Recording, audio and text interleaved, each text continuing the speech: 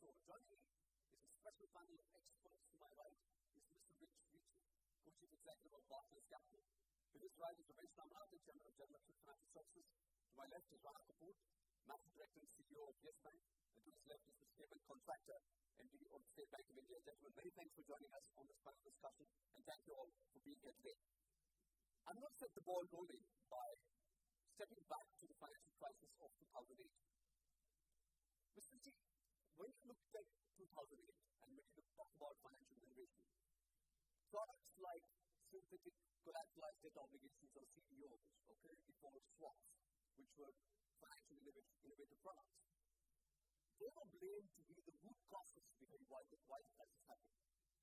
Were the products to blame in the first place? No, I think that that's broken there. I think that there are several issues about the products that need to be addressed for most of the products themselves. So let's take a simple one like securitized credit.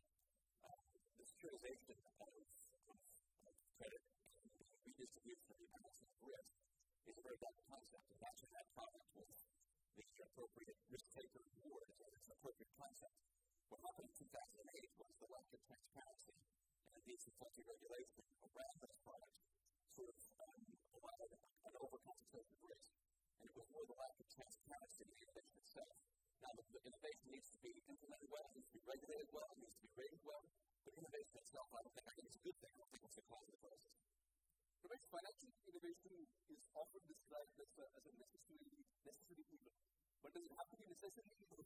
Is there something called good innovation and bad innovation? I think it's kind of all the things that is good. I think it's important that it continue to be good innovation, especially in the at the same time, to regulate the sector. The fact that you say it's not going to talk about these with the restrictions and that these tools that they go wrong, you actually have this now as an aware of the limits. Because once that you have to consider this stuff of water and you get to see where the bubbles are coming out, well, the process is here. So you need to make sure that you actually keep track of what's going on in the marketplace so that you can actually go back and fix it whenever there is excess in the marketplace. The counter-argument, Ramesh, is the fact that if these products did not exist in the first place, the crisis wouldn't have happened. That's not the problem with the allocated crisis.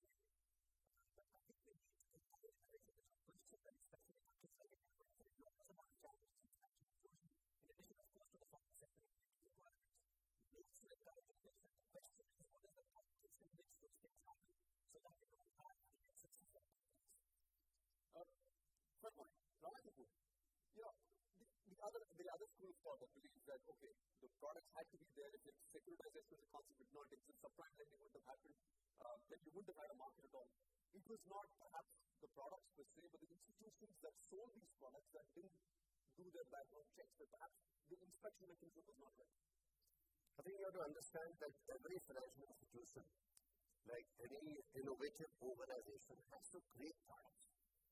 If the products are not supervised well, if they're not regulated well, if they're not inspected well, they lead to out-of-control management. So what has happened in the US and other parts of the world, and we've seen the cascading impact of that, is a lot of innovation, product structuring, but lack of supervision, despite regulatory controls being in place. So we have to appreciate one thing, that innovation is not negative. Let it not create misperception in markets like India that innovation is not, is cutting edge. Fact of the matter is that innovation can do wonders to markets, especially with customer orientation, with customer delivery being top of the mind. I get your point. So the products per se were not bad, but the guys who were selling the products perhaps did not understand all the risk factors. Would you agree with that assessment? Well, partly yes. There was a certain amount of mis-selling, if I may call that, probably arising from the fact that the products themselves were not properly understood by the sellers. And also the fact that, the level of financial literacy that we would be comfortable with in selling these products to consumers was not of the level that one would have liked to see. So I think it's a combination of various things. You can't just blame the products or the regulators or the banks themselves, or the consumers. It's a combination, a deadly combination of all these which culminated in this crisis of 2008. Ramesh, comment on this. Financial markets are built on information asymmetry in that sense. How do you know when you're financially or launching a new product and introducing a new financial innovation that you've pretty much covered all the factors, especially when the environment is so volatile, is so dynamic?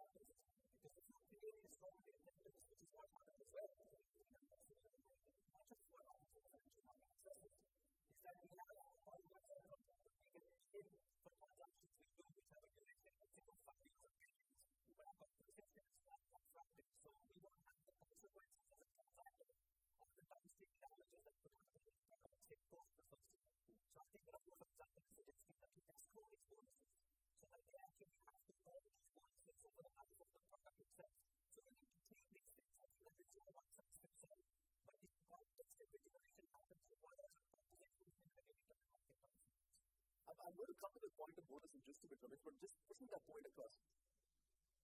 What is this balance between regulation and innovation? As an innovator or any financial market participant, you're trying to push the boundaries of creativity to see how far you can go.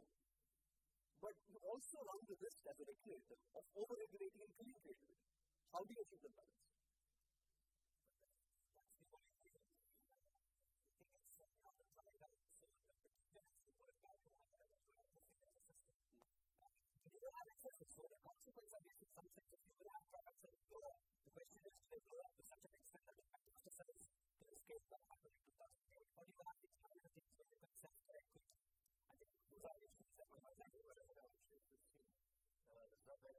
When Dr. Ricci was the governor and post that Dr. Subramaniam, the counter-cyclical strategies have been able to mitigate a lot of the India-related risks.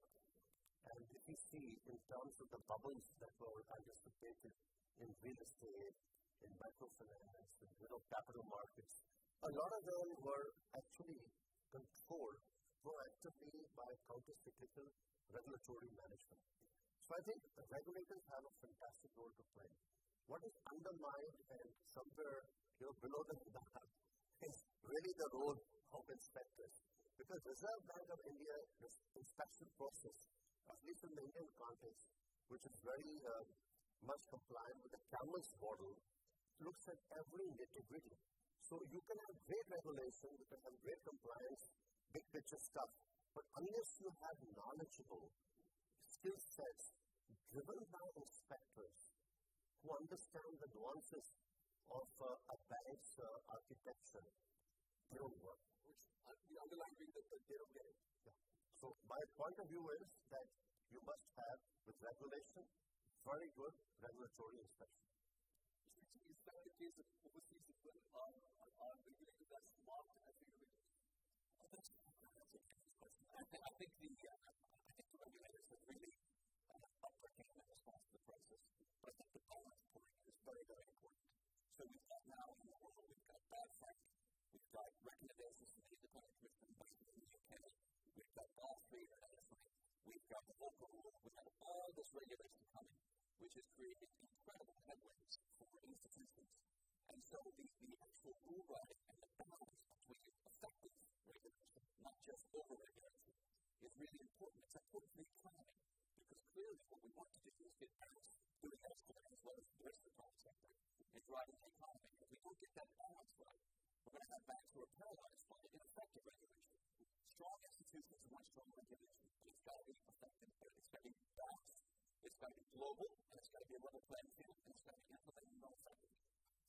I'm going to shift this debate now to a slightly larger point. Mr. Jipats, let's start with you. What should be the larger goal of financial innovation? Should it be about greater common good?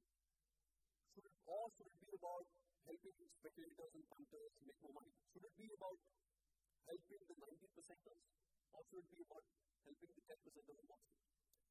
Well, I think that there's a misconception that somehow banks, financial institutions, and the global credit economy are misaligned. It's not. I think that you can create products for the profit of your institution, but also in the line of social good. So, a couple of examples. At Barclays, we are creating, here in India, actually, we have a product where it's contactless payments. So you can use the mobile phone to make payments, transfer money, buy shares, never have to touch go to a bank, never have to give a bank. You can get this another project we have where we have called cash send, where if a government or an institution wants to pay someone who's got a bank account, you would send them a PIN number on their phone or how to go and get cash out of the machine. Likewise, an institutional business is the same way. We're working with some NGOs, CARE being one of them, on creating a catastrophe fund, where you can help farmers in certain parts of the world. You've got a drought, you've got other natural calamities. But by buying this fund, you're creating a pool of those things happen. So it doesn't necessarily have to be this evilness and this misaligned interest of the international institutions. But I'm really going to be able to come into the time that yes, of course it is. And I think those are fundamentally banks. And we have to go back to chapter 1, line 1. Banks are public trust institutions. So we can't gamble. Most of all, we must create complete stability in our models, whether it's on the liability space, whether it's on product innovation, whether in terms of servicing, incremental client requirements. We must not forget one thing, the top of the mind. As public trust institutions, we must deliver a cost. And as public trust institutions, banks also have a corporate social responsibility. So whether it's manifested in community programs like we do at Yes Bank, but many other aspects of banking today require community engagement to build trust, faith, transparency, and emotion. The emotional quotient also has to be very high with clients. Apart from that, the expectation of today's customer is trustful service, also very good product delivery, and through many channels of delivery, whether it's ATMs or electronic banking or, call centers, mobility. So I think it's a very important dimension that we must recognize what we are DNA. I agree with all that, but we take risks. That's also banking 101. Taking risks isn't necessarily gambling in the casino sense, which is another misnomer that I saw with institutions. But banks fundamentally do take risks. I get the point. I'm going to read out what Paul recently said. I have to respond to that one second, because this is a debate. When I went to school, I learned one thing, that risk means when you don't do anything, you take the biggest risk, and when you do something, you take minor risk. Something like that. Okay. I'm going to make this point about Paul Walker. He says, how many innovations can you talk of that have been more important to the individual than the automated television or the ATM? While these gentlemen talk about risks and while they talk about greater common good, has financial innovation really been about the common good? I think that we don't need to distinguish that innovation happens in context. Yes, we do innovation to address, let's say, the main challenges we have in financial inclusion. But I don't think it's a one-size-fits-all. Like you have a global context, which is all financial services are. You have different kinds of innovation. I don't think you should take a one-size-fits-all approach to this. But specifically, when talking about innovation in India, I think that if an enormous amount of work has been done, clearly it is a collective failure on the part of all of us, whether it's the financial institutions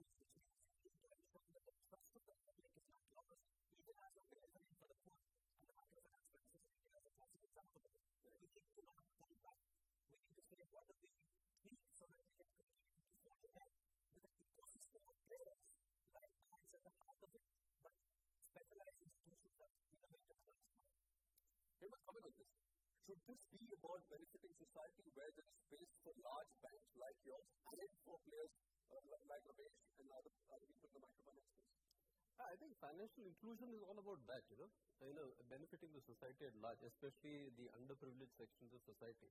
And you want to bring them into the financial space. Like India, for example, the people who are not covered by even basic banking facilities is so large that, it presents an opportunity for all players, whether it's the big banks or the microfinance or whatever type of organization that exists there. So the opportunity is enormous, and there's a lot of good work that can be done by all institutions, all players in this segment, in this space. Let me flip this argument. Well, all of you agree that this should be about greater common good, this should be about benefiting society and all that. If I flip this and say,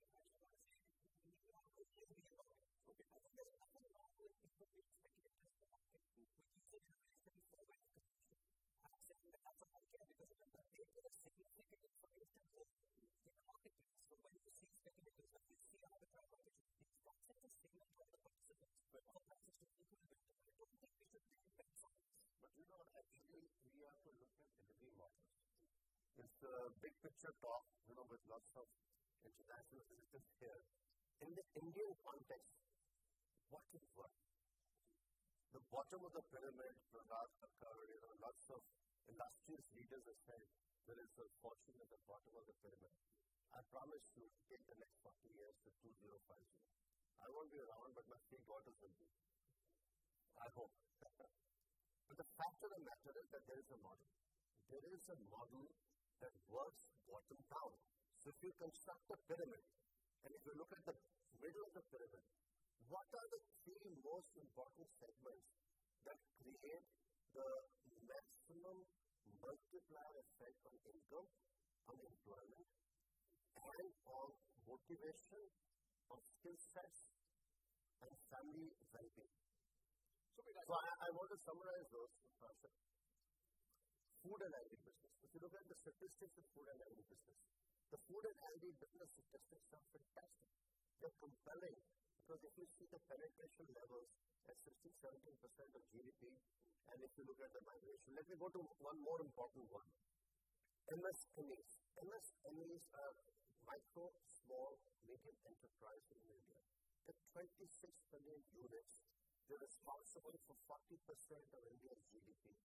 They're responsible for 40% exports, 46% of GDP. And when you calibrate those people in terms of employment, there are 6 crore, 60 million people working in that micro SME sector. And incrementally, they hire 1.3 million people. Every year, India produces 2 million people. If so, 1.3 million gets hired by micro SME, it's not a bad deal. It's a very good deal. When you're talking about innovation in your own space, no, it's not innovation. It's an economic innovation. I understand that the market exists out there. All I'm saying is, when you're innovating products, when you're doing financial innovation in this space, you're essentially doing it because it benefits your top line, it benefits your shareholders. Is it innovation from your standpoint? No, I disagree with that completely. You know why? Because the fact of the matter is what benefits the economic multiplier in a country. Because banks are a macroeconomic play. So sometimes we are susceptible to social economic issues. But the third factor is, there's also a third factor.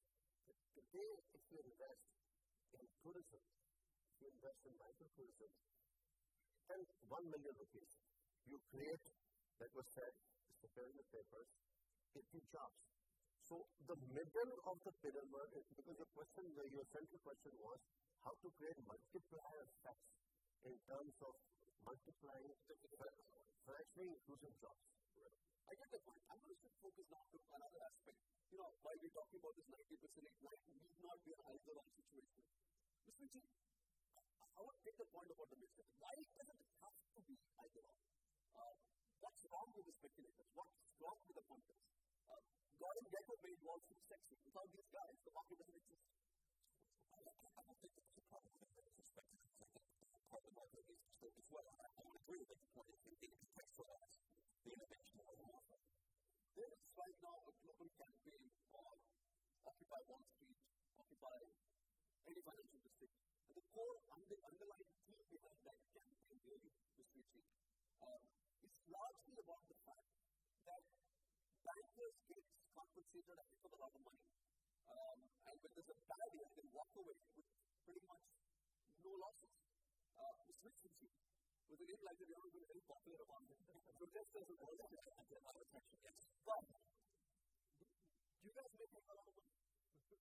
Look, the industry pays very good rewards, but I think the rewards is the massive performance. And all we did is to be aligned with the shareholder interest and the greater community interest. And we also pay a lot of tax. And I think that the problem of compensation on Wall Street is one that's being addressed. And I think that certainly in the UK, much more of our compensation is deferred. In some instances, all of it.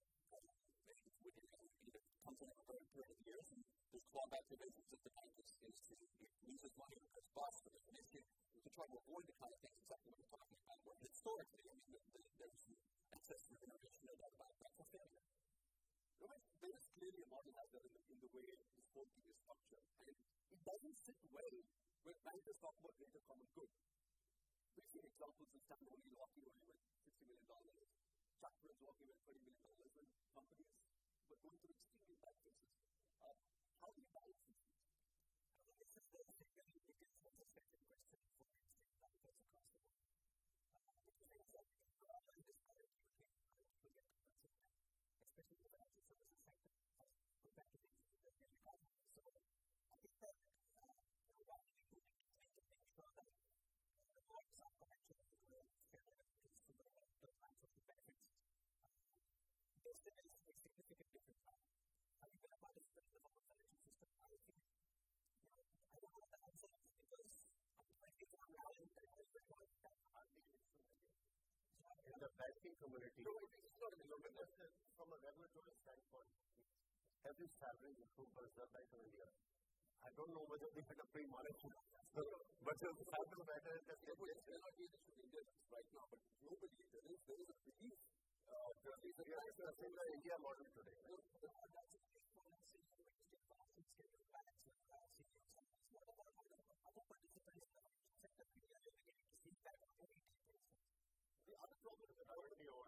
The other problem is also about perception. And I'm going to stick to the point about Wall Street. The common man believes this is a gambling game. The common man believes the financial market is a casino. How do you fix that problem of perception? Perception is a huge challenge. It's about a couple of things. I think first of all, it's about talking about fundamentally what banks do and banking 101. This perception, which is a political characterization of banking as casinos, is just not right. Banks do take risk.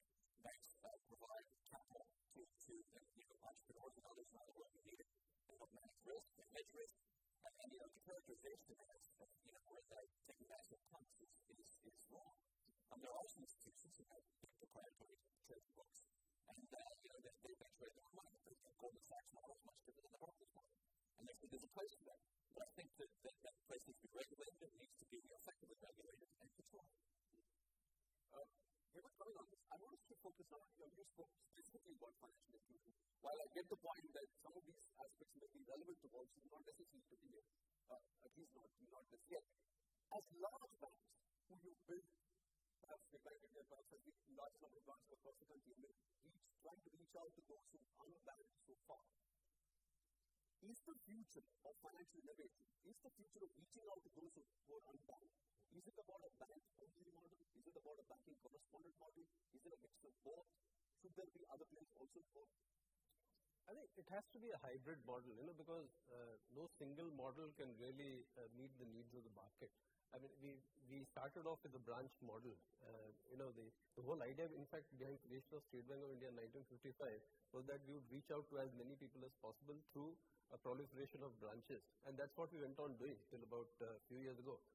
When the Reserve Bank of India came in with this additional model of going in for business correspondence and all, which is an idea we embraced very well. And in fact, we have now over 22,000 business correspondents all over the country.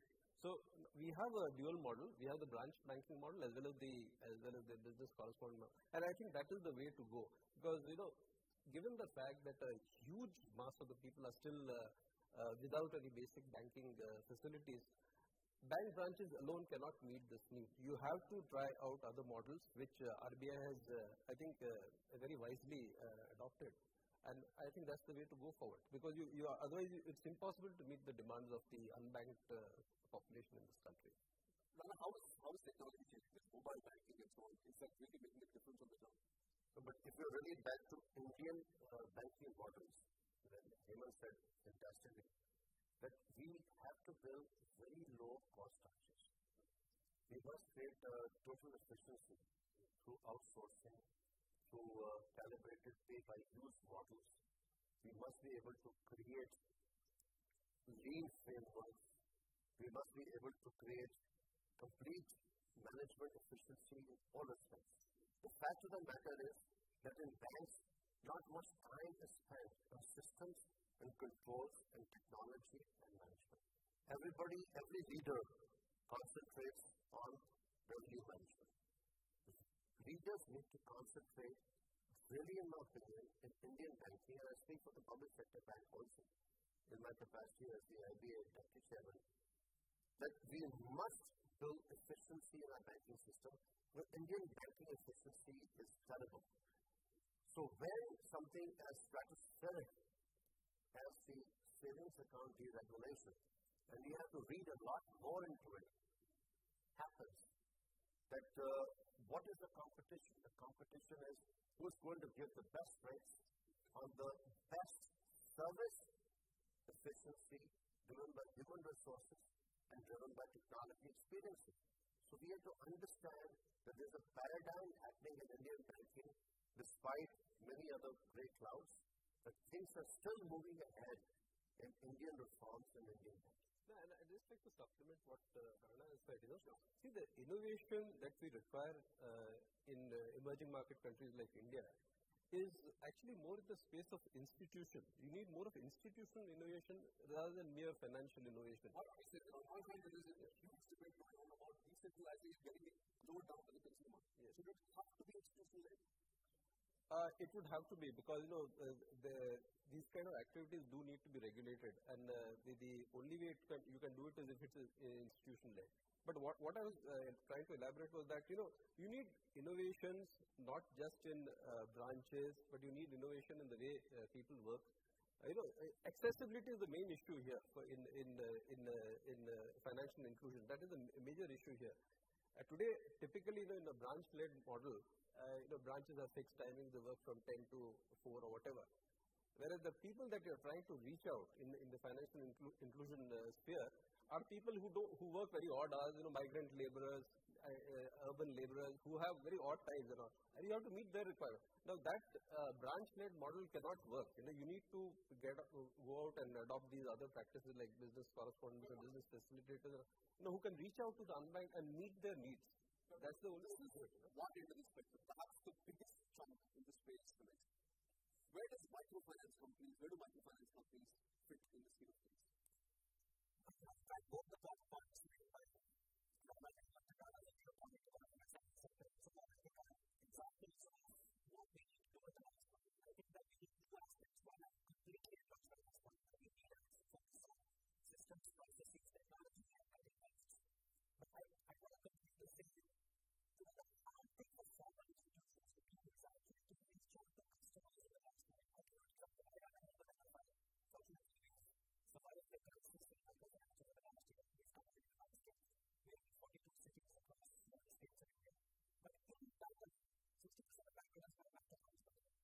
In parallel, in the shadows of our banking system, right in the heart of the city, if I take this market that I have 500 people by 100 people selection, I can show you hundreds of enterprises, micro enterprises, who can have access to the banking system.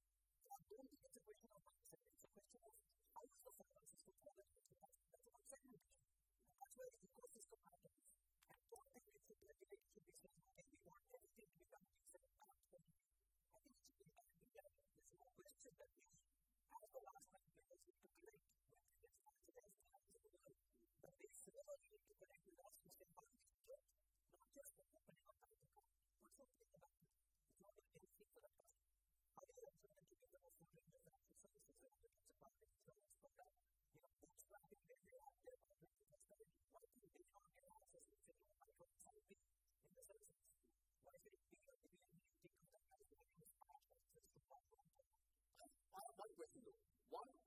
question for microfinance is about regulation.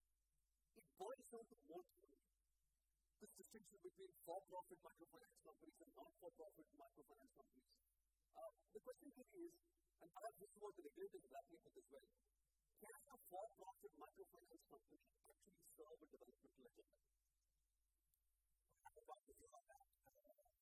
By the way, just for the record, I have to take structure of a not-for-profit holding company, which is promoted a for-profit holding company, because you can't get scale without a for-profit structure.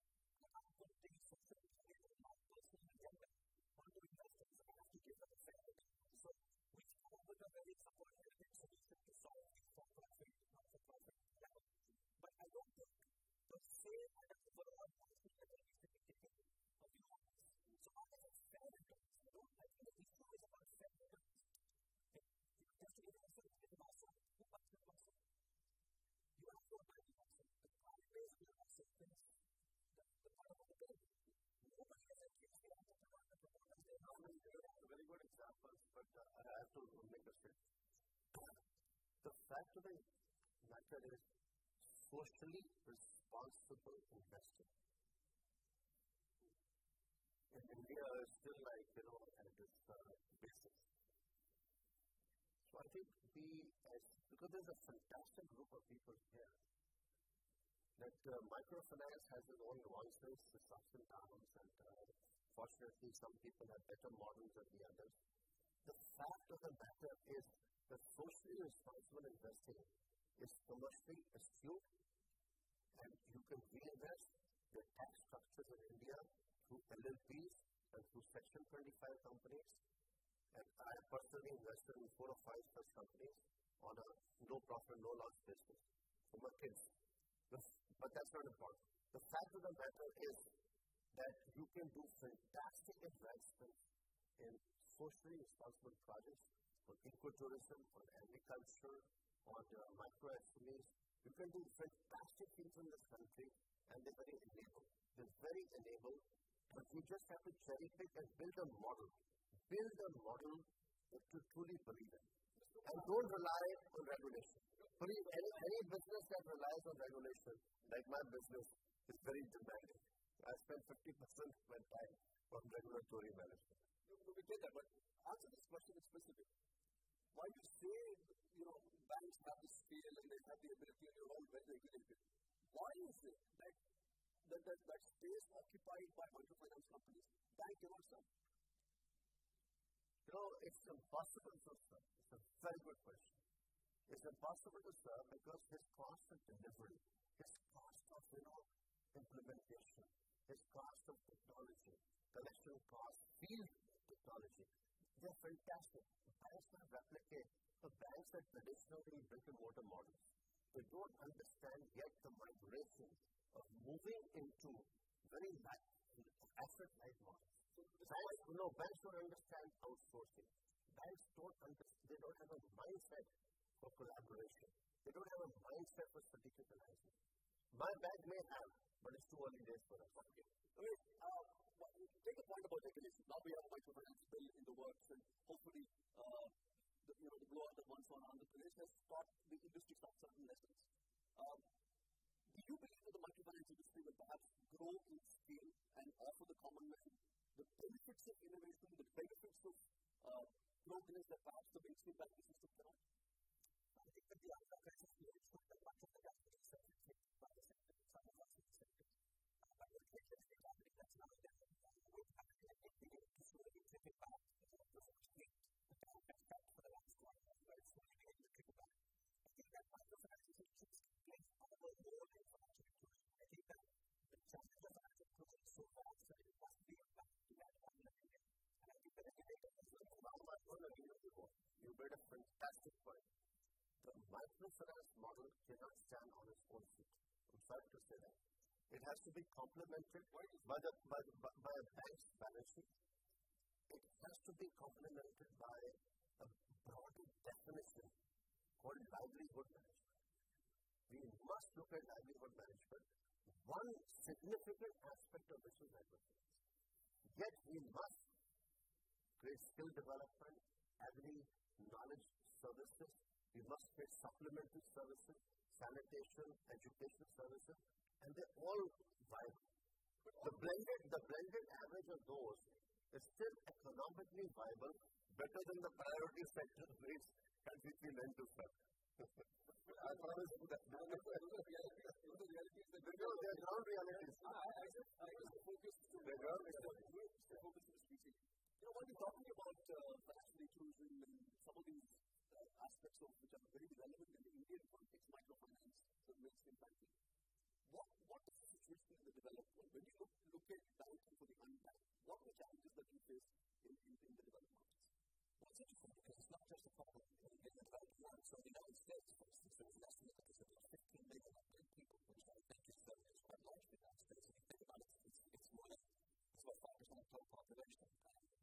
It's total population, so it's a very proportion of the adult population.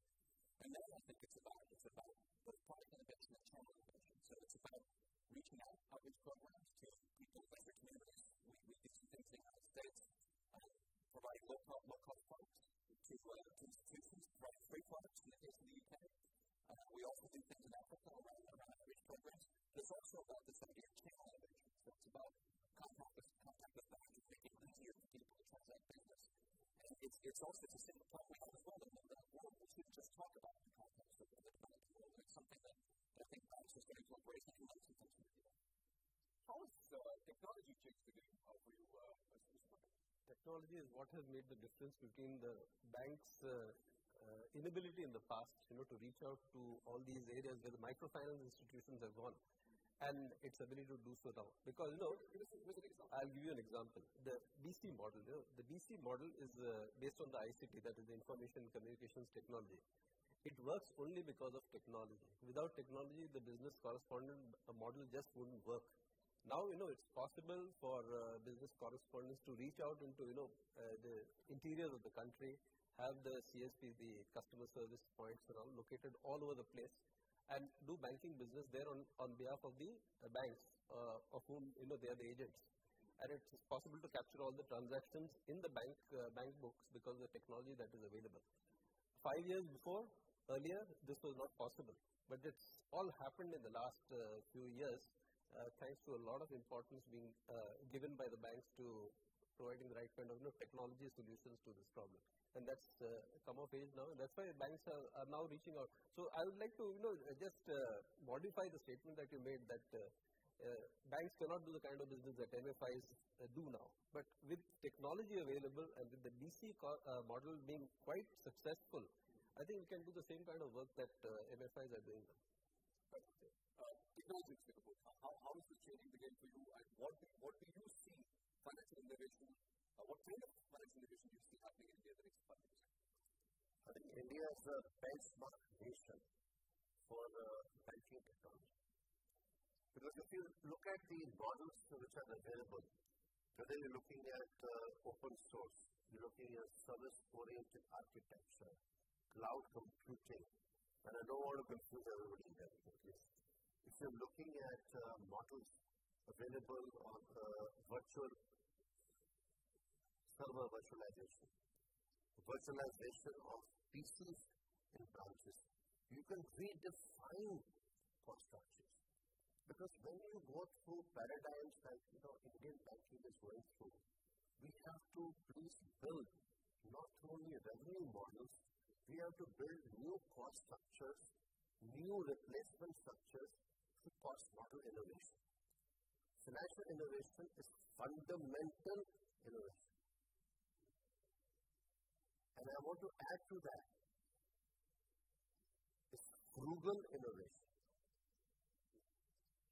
So if we can create fundamental and frugal innovation as a combination in banking, I can tell you there's abundant opportunity to do this, not through pilots, but through real operating technologies that can reduce cost structures of Indian banks, very, very big banks, and many others around the world. That India can play a global role. I'm not suggesting BPOs and all that, but we can play a global role in actually reducing cost structures of transactions, cost efficiency, payments. The payments architecture in India is by far the best already in the world. So RTGS, NEFT, EFT, it's very good.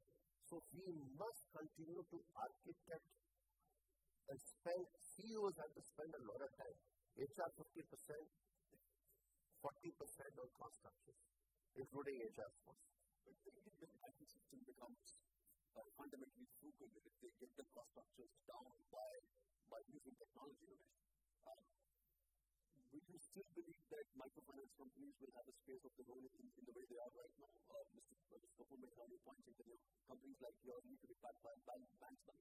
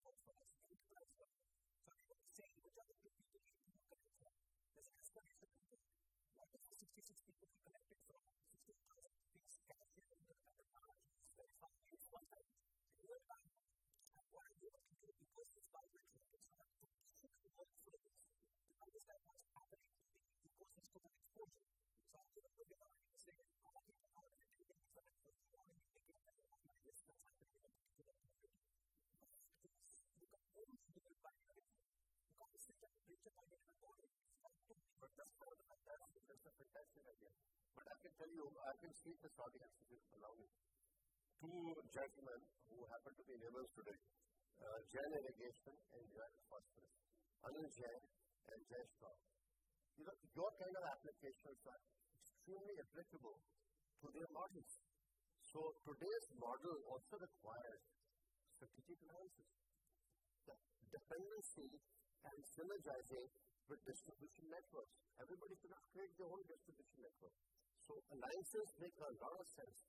And I've got two remarkable clients and friends right here.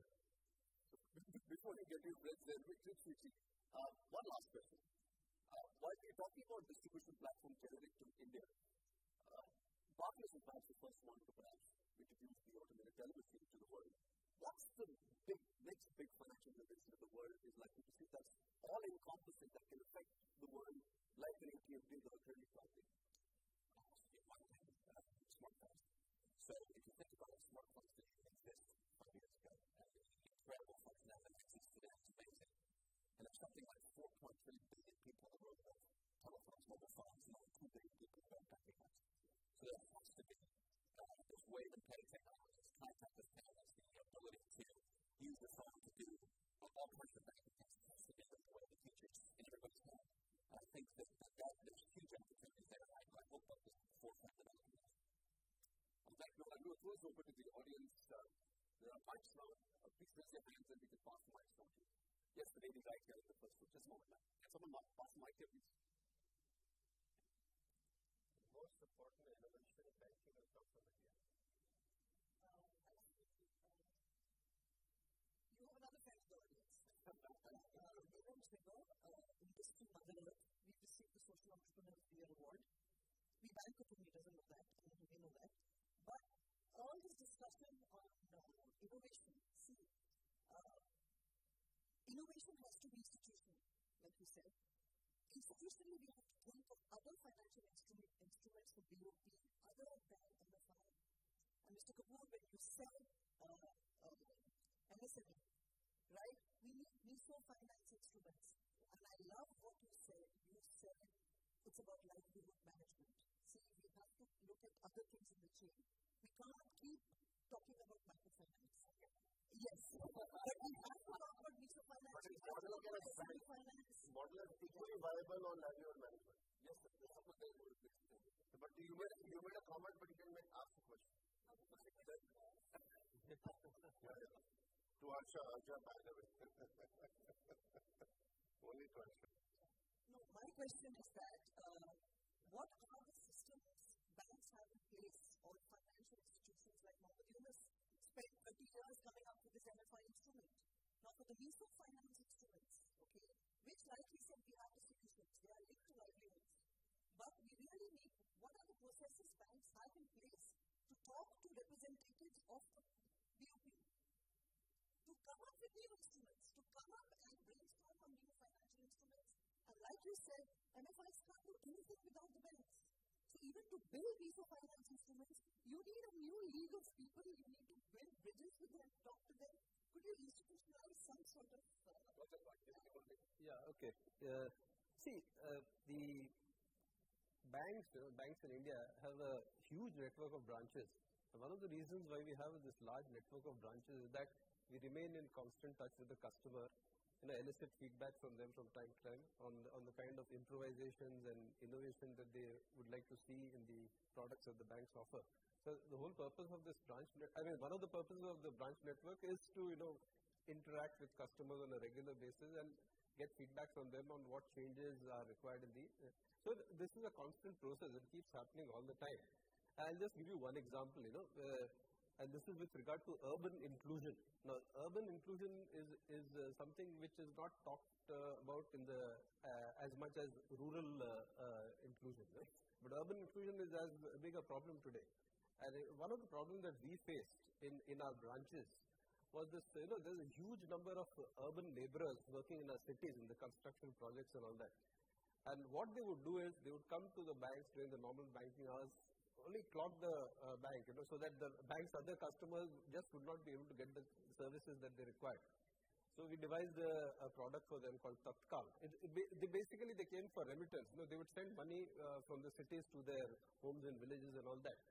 But all this, led to the branches being congested and clogged. So we devised a product which is made available through business correspondents in urban areas. We also have business correspondents in urban areas. So this product called Tatkal is a remittance product designed only for this urban labor. It takes the congestion out of the branches and into the offices of the BCs. And it serves a dual purpose. It meets their requirements as also ours. So it's a win-win kind of solution for. So, we keep getting this kind of feedback from customers from time to time. And whenever it's possible to make changes or modifications, we do that. I want to ask you just to add to that. Urban inclusion and rural inclusion actually synergize very well together. So you can build very synergistic models between urban and rural inclusion. But on the micro SME, believe you me, everywhere in the world, I have studied models in every part of the world, developed, underdeveloped, developing, emerging. That the only thing that works is clusterization. We must cluster models. Medium, very small should be dependent on small, small should be dependent on medium, and medium should be accessible enough to the large. So the clusterization strategies of our country have to maximize. It's not very difficult. It's not very difficult. And they can really optimize MSME models. And the employment multiplier is fantastic. The second point I tried to say is people don't understand the employment multiplier in tourism. For every 10 lakh rupees, it teaches. Yes, sir. I think I wanted to ask about a specific technology which is on the cusp of making waves, mobile technology. If you look at what India Post is doing, 155,000 post offices are going to be plugged with mobile banking technology. Right. And my name is Ramesh from Infosys, and we've already run 2 successful circles of trading in China. Now, if you see what's happening in Japan, the telecom company bought about 35% of a bank. And so they became partners to a bank, and they bought a credit card company. And so the telecom company started morphing. Now, the question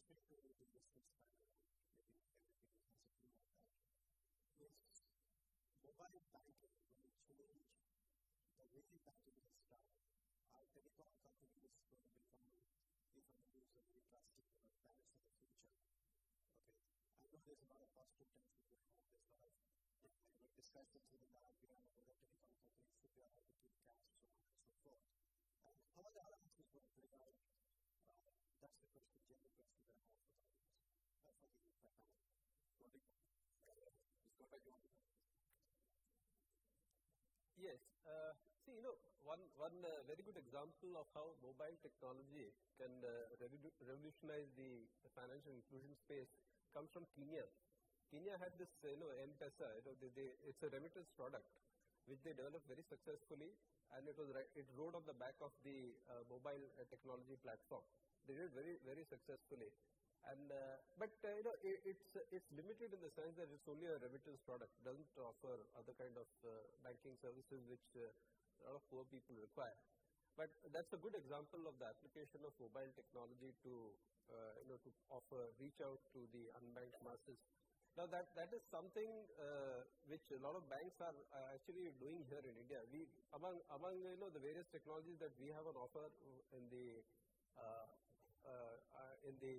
business correspondent model is the mobile-based technology. We have other things like kiosks and card-based technologies. We have this. Companies becoming the banks of the future. You see them as partners. So that's something which I think is engaging the attention of the regulators. So it will be a little premature for me to say anything. I will answer it categorically. The answer is from yes, mango. You know why? Because telecom companies must dovetail partnerships. Telcos must dovetail partnership with payment systems. Payment systems must have security firewalls. They must have the ability to transmit money and with safety and protection and be able to commit as a banking service. It's on target. So the point I'm trying to make is telcos need to partner and telcos need to be agnostic because the applications, the apps on mobile payments are fantastic. I've got 3 partnerships. Nokia, Surda, Oxygen.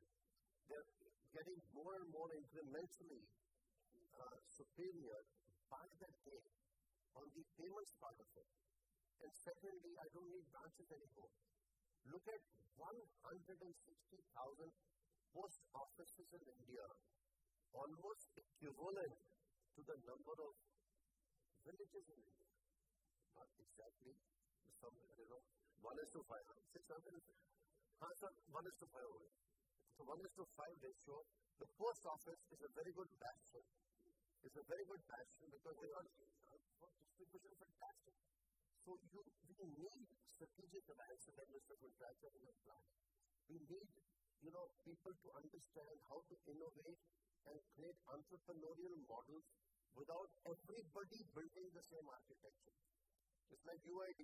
There are 20 UIDs going on in government or anything. Globally, do you see the same sort of alliances with the telecom companies, or do you see them perhaps in the future being competitors? Again, I think that's the most exact way about regulators. That needs to be carefully done. This is the issue we have.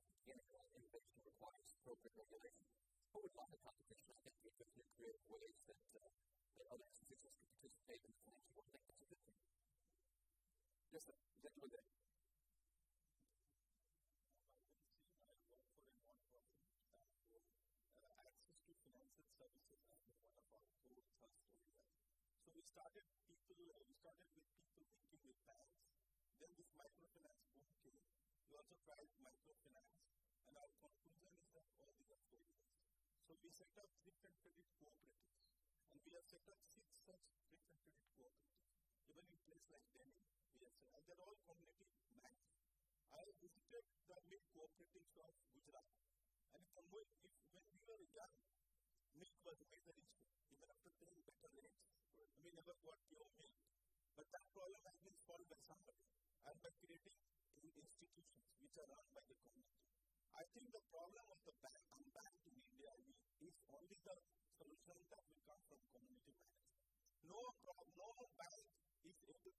reach out to them. Even when the State Bank is talking about BC model, there are questions on viability of the BC models. There are questions on delivery of the microfinance institution. I think we should also move towards that. And the strategic alliance and the technology that we are talking about can really make these communities run their own saving programs, their own credit programs, and that is the only solution we feel is necessary for those who are unbanked. Fair point. Solutions need to come from the community and not necessarily from banks and institutions. It's been a fantastic point, sir. When I said earlier that we must make community engagement in building livelihood models, I also meant in the space of food and agribusiness, micro SME, and village and 52 properties in the whole country on tourism. I have a very small planning commission job. The fact of the matter is that milk, India is the number one producer of milk. But do you know there's a shortage of milk in our country? Nobody knows that. We were wasting milk. We were wasting milk till 2 years ago. There was a shortage of milk because of lack of processing. So I think we must understand supply chains. We must understand cow farms. We must understand the credit requirements of those cow farms into the person who owns the cow and the buffalo. The one family buffalo and the one family cow is serving that whole family of 4 or 5. One cow serves the whole family at 20, 18 kilos a day. And if we multiply that to 38 to 40 kilos a day, they make a profit. The fact of the matter is that we must get into micro enterprises, including food product enterprises, because they have the maximum employment and health and wellness and livelihood multipliers like Ram was saying earlier. We must respect that. Can I just, since you mentioned about our bank, you're spot on about, the viability of the BC model currently being under stress. See, this is a long-term game. Financial inclusion is not something which is going to give you very quick dividends. It's something which will yield you dividends over a long period of time. And you're right that currently it's not a very profitable activity. But it's something which has to be done, and it does present a good opportunity for banks because the market which is currently not tapped is so huge that if we can get a model right, the key here is getting the model right. If you can get a model right, and I believe we are well on the way to doing that. If we can get that right, this will be a very lucrative opportunity in the years. But on that model, I'll just take one last question. Yes, sir. Oh, sorry. I saw the time.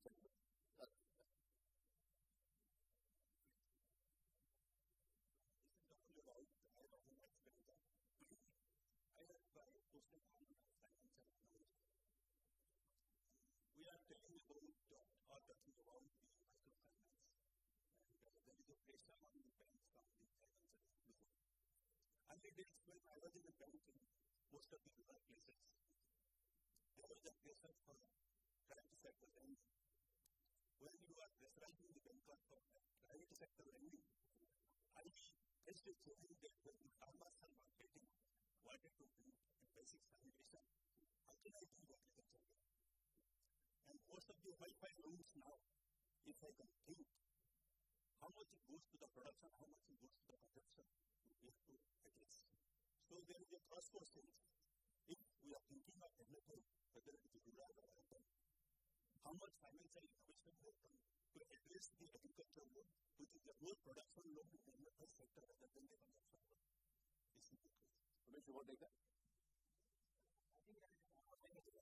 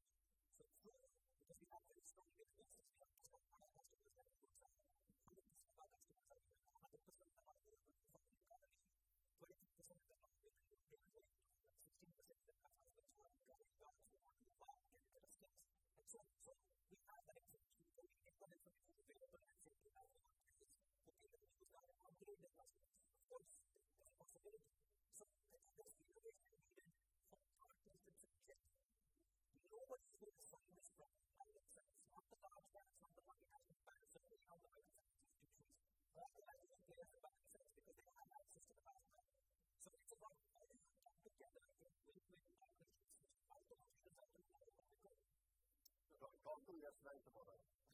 Yes, sir. I'm going to take one last one.